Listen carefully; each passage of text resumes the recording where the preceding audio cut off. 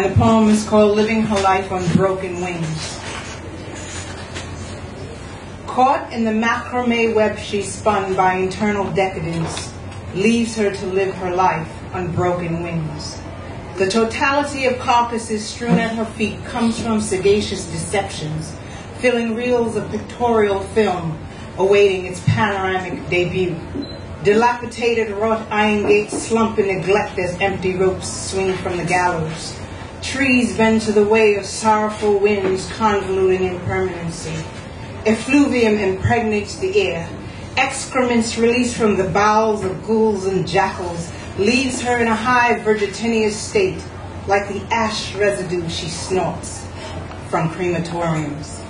Encompassed and guised in monk's cloth is a semblance motif she's ensconced in, retreating into self-imposed exile, corralling for pity, living her life on broken wings.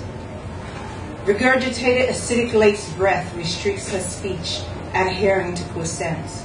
Lines of demarcations leads to extricating atonement from all that knew and loved her. But as Christ approached her fortress, her induced aversion toward his merciful beauty inflamed anger and purulent matter, stirring scabies beneath, perforating her flesh.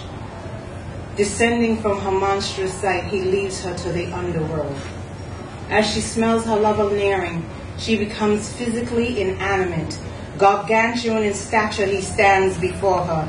Showing her lasciviousness, passions arise, and he gives her the gift she seeks.